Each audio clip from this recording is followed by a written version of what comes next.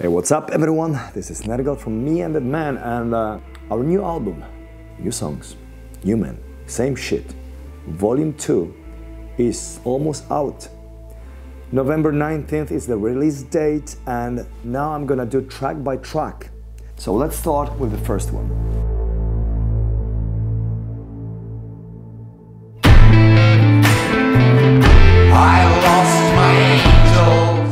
Black Hearse Cadillac is a song, it's a weird opener, honestly. I remember when I was putting the order of the songs, I was just creating like the vibe for all, like overall vibe for the album.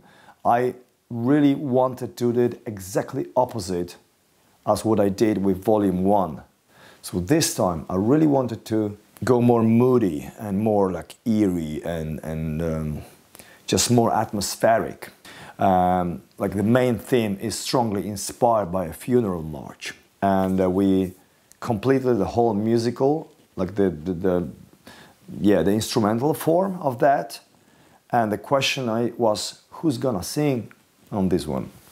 But I got another amazing, absolutely great talent that shared his voice on this song, and I'm talking about Hank von Hell.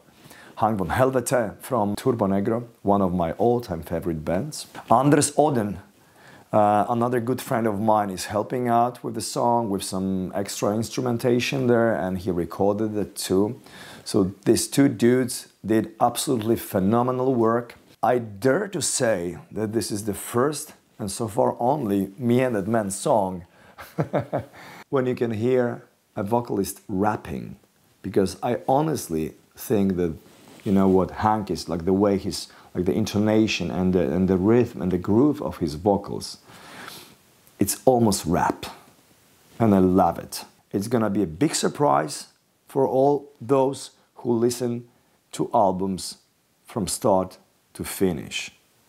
If you don't skip it, if you start off, it's gonna be a big fucking surprise.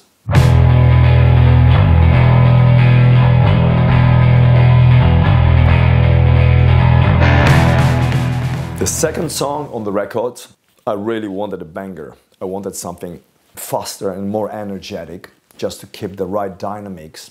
And I picked Under the Spell, which is one of my favorites on this album. And I invited Mari Gore. A good friend of mine from Sweden. He's also known under the name Tobias.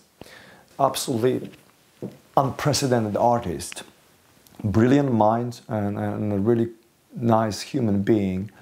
And I remember when I sent him the demo, he was like, "Holy shit, it sounds cool. It sounds like Rockabilly's Motorhead," and he really dig that, you know. So I jumped on the plane from Warsaw.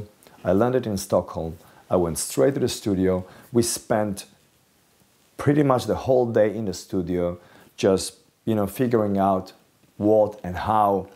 So he's not one of those guys that just gets a song and he's just gonna go to the studio on his own and just record it and send back. So we needed an interaction. I wrote the music and I brought the lyrics, and then me and Tobias, we were just fucking around with the lyrics. A lot of stuff were changing while we were recording his vocals, and he wrote the melody, the vocal melody, and I'm a big fan. It's a really cool adventure and a nice trip, and I'm stoked.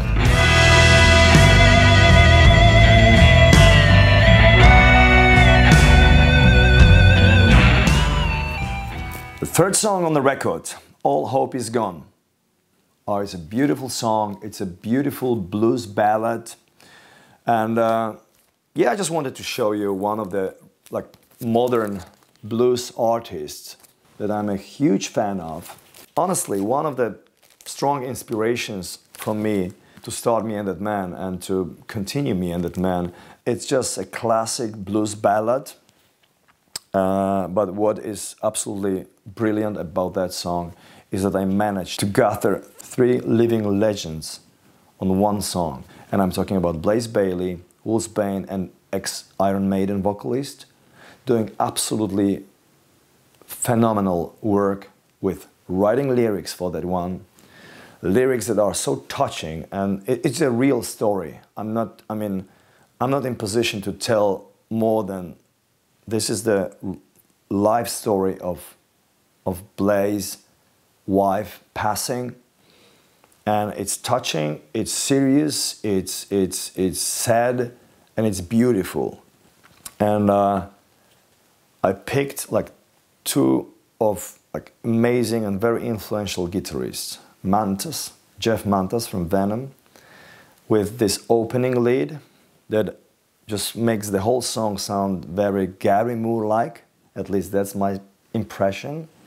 And then the second lead, the second solo, like the more shredding and just crazier one, is played by another good friend of mine and another legend, Gary Holt, the guy who started Exodus and the guy who's been a part of Slayer in the last 10 years or so. And I really hope that you guys who listen to that song will appreciate all the effort and all the heart that was put into that track.